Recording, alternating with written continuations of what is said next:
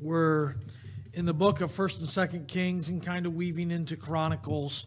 In your notes on Solomon, we have dealt with Solomon, his weaknesses and his strengths and his background, and then we began to just go through the notes here of the advice that was given him as a young man by his father, and then his accession to the throne and how that was a rival, but the priest and the prophet and his mother Bathsheba kind of stood behind Bathsheba or behind Solomon, and Solomon became the king.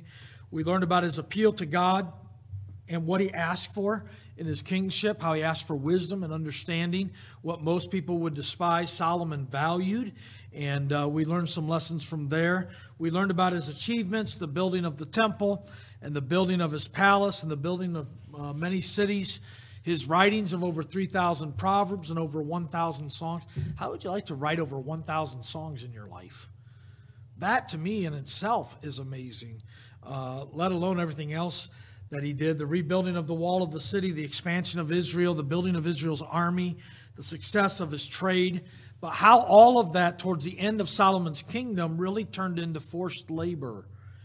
And when Solomon ended as king, he wasn't really well liked by the people because of all the labor that he brought upon the people.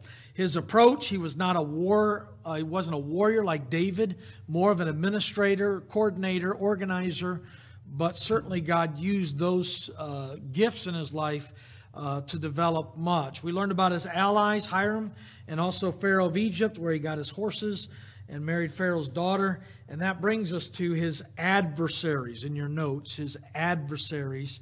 We're in 1 Kings chapter number 11.